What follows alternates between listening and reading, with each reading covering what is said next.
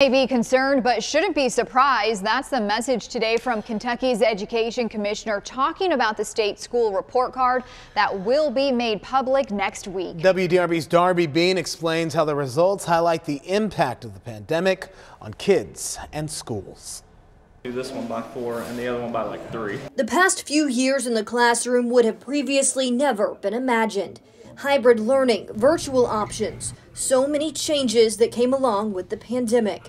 We've gone through the most challenging time in school history. Jefferson County Public School Superintendent Dr. Marty Pollio saying two of the most difficult challenges in education have been the pandemic itself and an extreme teacher and employee shortage. Which continues, both of them continue in some ways. Friday, he was joined by Kentucky Education Commissioner Dr. Jason Glass to visit two JCPS schools, Kenwood Elementary and Grace James Academy. Both received the family-friendly school certification as part of the Kentucky Family and School Partnership Guide. It's really a couple of examples of what's going right in public education. But as leaders have pointed out, the past few years have been challenging. And next week, data from the Kentucky School Report Card is expected to be made public.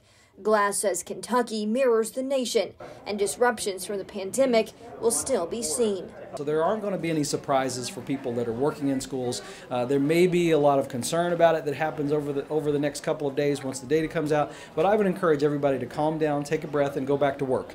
We know the problems. We knew the problems were there before this data became available, and now it's just important to engage with it and let's start the process of recovery, or let's continue the process of recovery. As for Jefferson County, Dr. Pollio says this year's results will likely become a baseline to compare to years to come.